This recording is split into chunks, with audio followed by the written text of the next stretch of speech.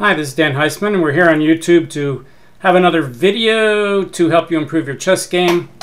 We've done some of this in the past, but I'd like to do it a little more specifically, which is how to review your chess game with an engine. Excuse me. So, when you play a game, the first thing you want to do is go over it with your opponent, because your opponent knows things that nobody else in the world does, like why he did or didn't make certain moves. But eventually you want to go over the game with good players and with an engine. So what I did here is I'm on the ICC and I have turned on Stockfish 14. You can see the name of the engine. And I've told it to show me the top 3 moves. Okay, so what you're going to see here is the number on the left is what move number it is. Number 1 is the best move, number 2 is the second best move, and number 3 is the third best move. The next number in parentheses is the evaluation. Positive means white's better. Negative means black's better, of course measured in pawns, so 0.38 means white's better by 0.38 pawns at the start of the game. The next number in brackets here is the longest ply depth that they're looking at, which is 29 ply, which is 14.5 moves. And then here's the what's called the PV, the principal variation. If it's the second best move, it's not really the PV, it's sort of the PV of the second best move. You could also call it the MV, the main variation of the second best move. Once you see the move knight f3, everything else is the PV of knight f3, if that makes sense. But the real PV is the principal variation for both sides, which is the number 1 move. Okay, so I'm going to go over a game that I played at the Pan American. One of my all-time favorite games. I was black. My opponent was rated 2060. I was rated slightly higher. In those days, being an expert was really, really good. There weren't a lot of masters around. So I was a strong expert as black. So let's analyze the game. Now, obviously, if you have a database or an opening book or something, you don't need the engine for the first few moves. You can just look it up in the database, look it up in the book. I don't have my database built into the engine right now. So we're going to have the engine's unbiased views without the database in it. All right, so white plays d4. I play knight f6. White plays knight f3. If you don't know what to do here, if you're a King's Indian player, you can continue to play g6. If you want to play in the center and you want to play like a Queen's Gambit, you can switch to d5. Stockfish says if you don't know what to do, play d5. I played e6. All right, so I'm inviting either a Queen's Indian after c4 and then b6, or maybe a Queen's Gambit if I play d5. Depends on what I want to do here. Normally I like to play King's Indian kind of openings, but this time I decided to play an e6 kind of opening. All right, white plays e3. This is the characteristic move of the Cole system. Black suggests that maybe here I should fianchetto the bishop just as if I'm playing a Queen's Indian. I can also play like a Queen's Gambit with d5. I play b6, a little more dynamic than d5, keeping the diagonal open. And again, Stockfish says, all right, white's advantage here is only about 0.12. So what are we looking for when you're going through the game with an engine? You're looking for moves where the number drops way down. If the number drops way down, that means you did something wrong. So everybody has a different threshold. For a grandmaster, maybe if it drops 0.2, they're concerned. If you're a beginner, that number has to be a lot higher than 0.2. It would be like almost 1 or more. At my level, probably anything, more than 0.2, 0.3 is worth investigating to see what I did. So you can play kind of what-if games with the computer and say, well, what if I had made this move instead, and then look at the evaluation. Also, note the evaluation difference between the top 3 moves, 0.17, 0.09, 0.07. That means that what white does here is not a critical move. He could play his second or third best move and get almost the same result. So right here, the computer is saying at 28 ply, knight bd2 is number 1, bishop d3 is number 2, but the difference is within noise, like 0.03, so it really doesn't matter. It's not critical.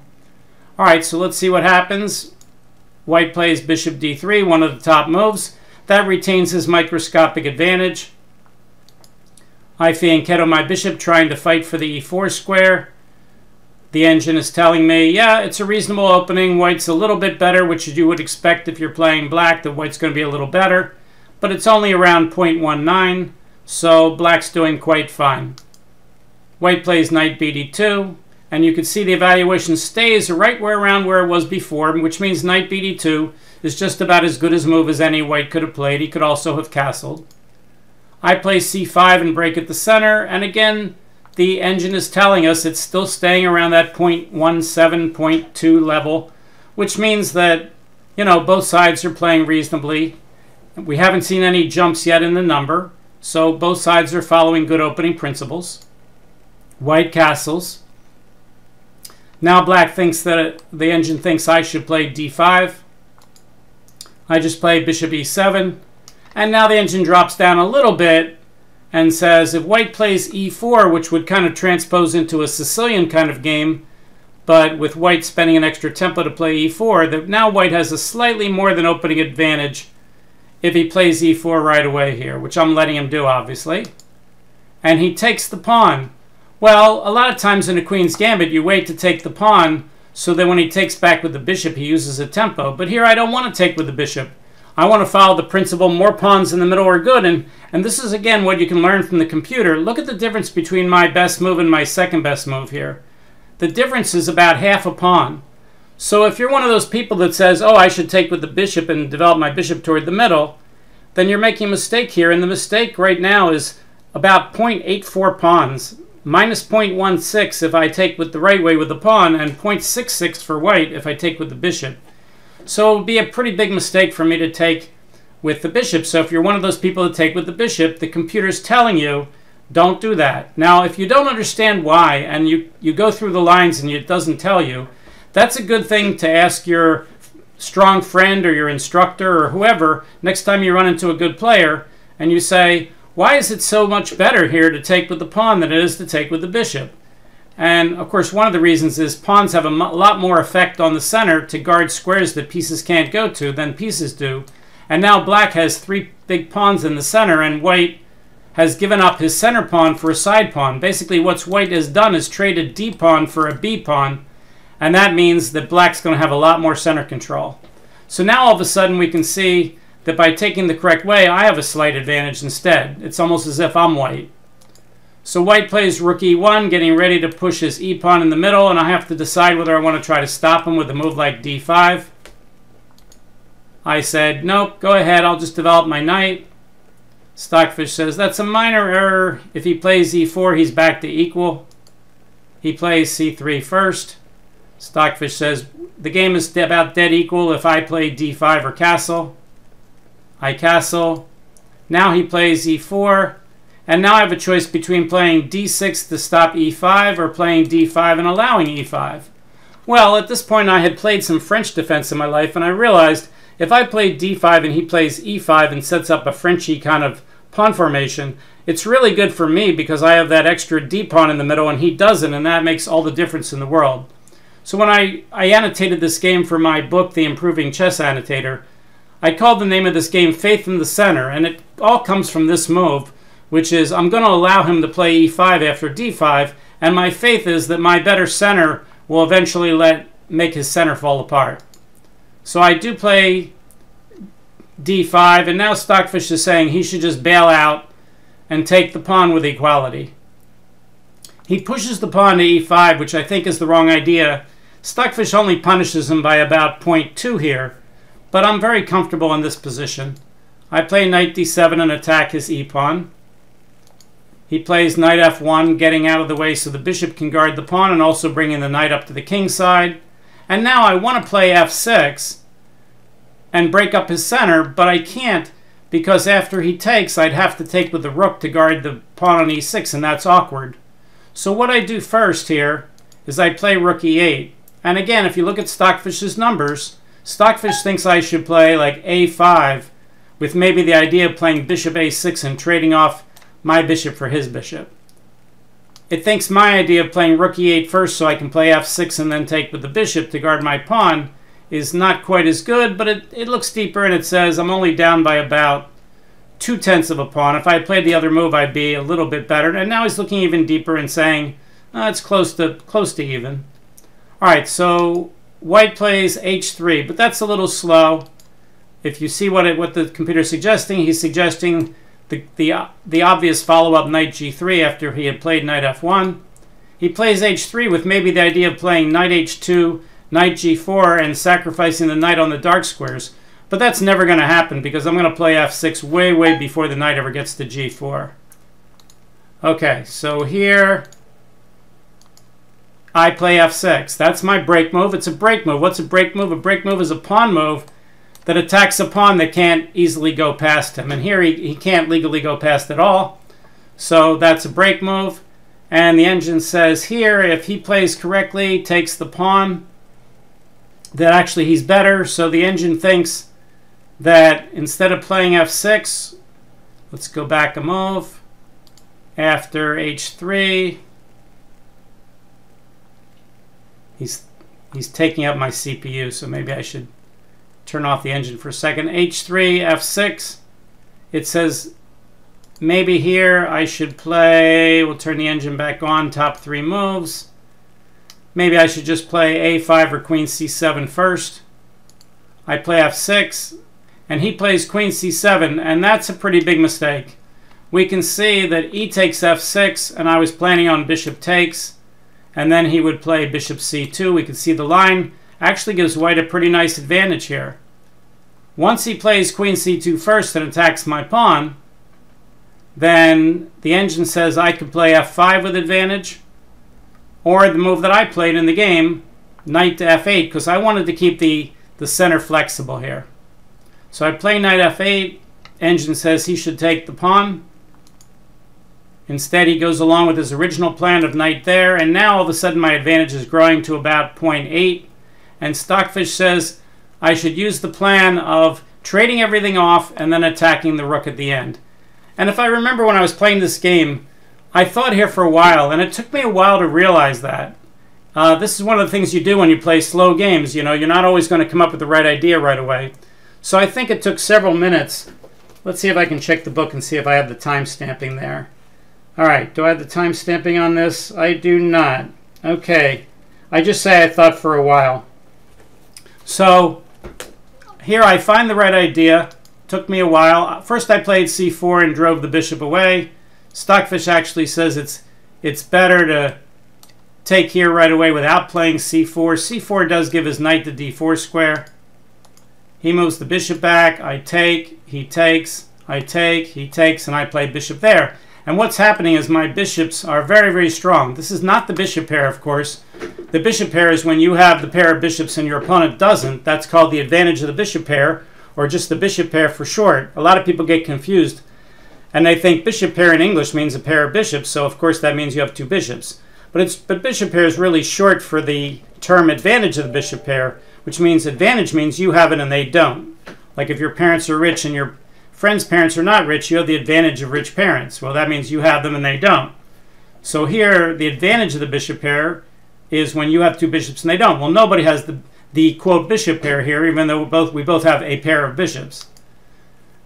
Okay, so he plays rook e1, and now the question is, how do I get my central pawn moving so I can make use of my really strong bishops? And I think the engine says here I should play either rook c8, or maybe e5, or maybe knight g6. I play knight g6, keeping an eye on this f4 square, which I've got guarded twice. He only has it attacked once. So I'm kind of controlling that square too. He plays knight f3 with ideas of, well, I can no longer go to g4 and attack, so let's get back and let's go after some of these squares. Here the engine thinks I should play e5 probably, very natural move, or maybe even the move bishop c7 with the idea of playing queen d6 and tying up his knight to guard h2. I played queen d7. I thought that was a good move because I thought that when I push e5, these white squares will become contested, and I wanted to connect my rooks and contest those squares and overprotect the e6 pawn. I was very, very happy with that move. The engine says, white's probably about even now, like the other move's better. But it's much easier to play my position. My flexible center makes it easy to play. And now white plays h4. And as you can see with the engine value there, right now it's at 0.03 minus or plus. And as soon as he plays h4, jumps down to minus 2.1. So what white wants to do is he wants to play like knight g5 and knight takes h7 and h5 and pin my knight, or maybe drive my knight away first and do stuff like that. But it really doesn't work, and you'll see why in the game. So what should he have done instead? Well, you can see the only move that really gives white equality here is to break up my pawns with b3 on the queen side. And it says if he does that, threatening to win this pawn, then he has equal play now. Once he decides on the wrong plan and plays h4, then black is better. So again, you're learning this from what the computer's telling you. The computer's telling you if you play b3 and break up the pawns, you're at 0. 0 is equal. That's the best he can do. Every other move, the next best move is minus 0.7. Well, minus 0.7 is not very close to equality. It takes about a full pawn advantage to win a game, and minus 0.68 is 2/3 the way there. So if white doesn't find b3, he's 2/3 the way toward losing the game. But if he plays h4 and I find the right idea, then he is losing the game. Well, one of the principles in chess is an attack on the flank is best met by counterattack in the center. Doesn't always work, but here it does work like a charm.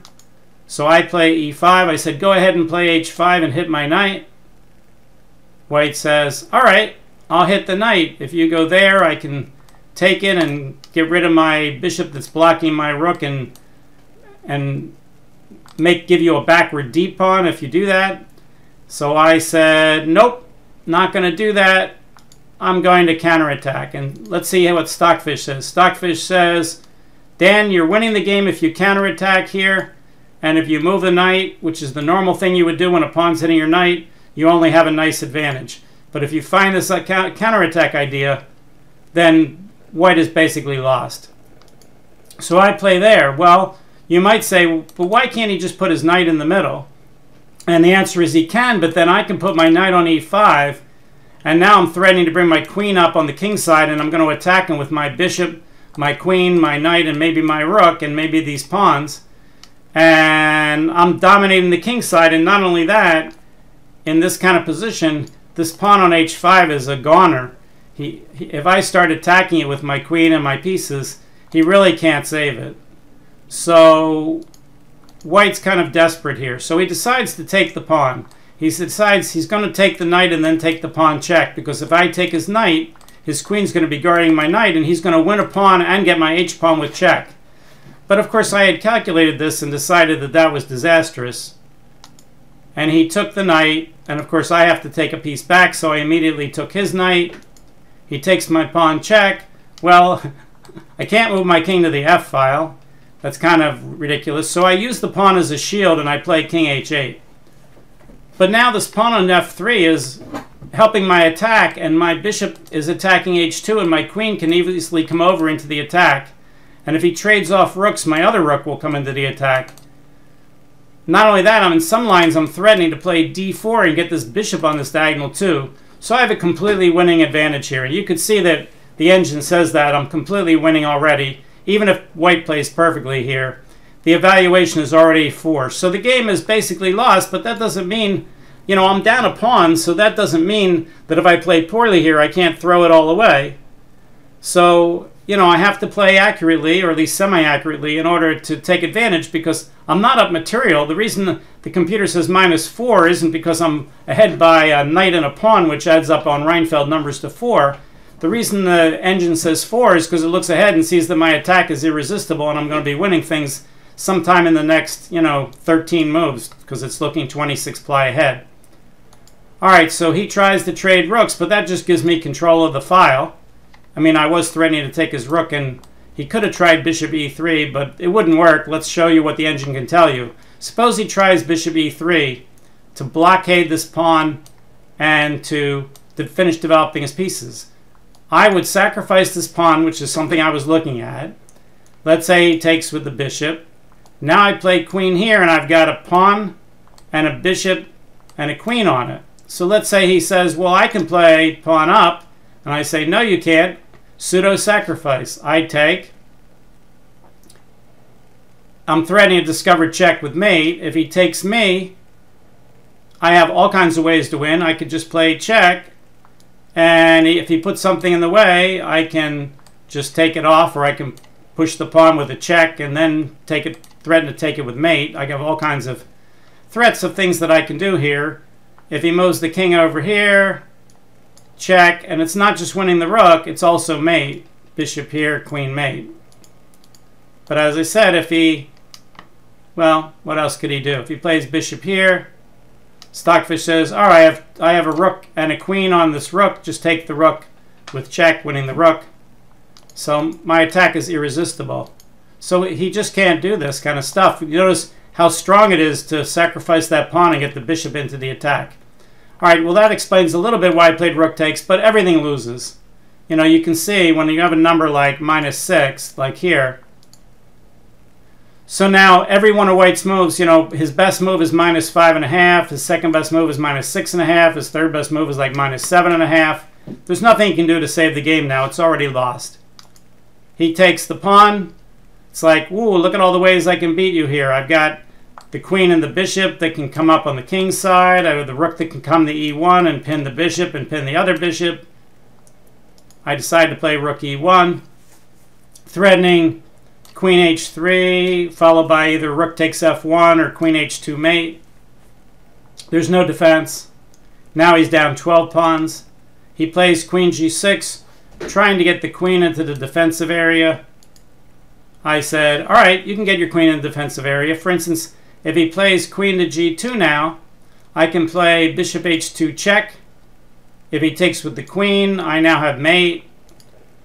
If he moves the king, I have removal of the guard on the bishop, and I play check. And he takes, and I take, and he takes. And then after I check, if he goes back, I open up that diagonal again. Mate on the next move. All right, so back to the game. So it's completely hopeless. So he tries a little trick. He says, wow, I can't take your queen because my bishop's pinned, but if I can get rid of your rook, I could take the queen. So my opponent tries queen check with the idea if rook takes, bishop takes, and all of a sudden he's up 2 pawns. Well, the problem is he's threatening my rook, but threatening my rook is not enough. Because if I take this pawn and he takes my rook, I have checkmate. In fact, it's my only move that wins the game. Bishop checks doesn't win. In fact, bishop checks loses, but I have mate in 1. So he can't take the rook. But I'm threatening a million mate in 1s. I'm threatening rook takes bishop. I'm threatening queen h2. I'm threatening queen takes f1. Those are all mate moves. And not only that, I have mate in multiple moves, and I'm also threatening to take off his queen once I save my queen. So he really has no moves here that hold off mate for more than a couple moves. Stockfish says the best he has is mate in 5. He can sacrifice his queen with a check to deflect my queen. And now he can play f4 to block the bishop. And it says I'm going to need 4 more moves to checkmate him. So he's actually losing. So if we look through the game real fast motion instant replay. We start out with a Cole system. I play it a little bit like a Queen's Indian. I let him play e4. He makes a mistake and gives me more pawns in the middle. Now I'm fully equal, if not slightly better. Both sides are playing okay moves. Knight d7, but black is doing okay. Now the engine thinks maybe this idea of playing f6 right away wasn't the most accurate, but it doesn't like queen c2 as much, says I should probably just play f5. But I want to keep the center fluid. He's still going for these attacks, which really aren't justified here. And now I come up with this nice idea of playing here. And this is where he has to start thinking about playing b3. This is the critical move of the game. When you go over a game, a lot of times what you're looking for is what's called the losing move. The move after which, no matter how well somebody plays, they would lose the game if the opponent plays correctly.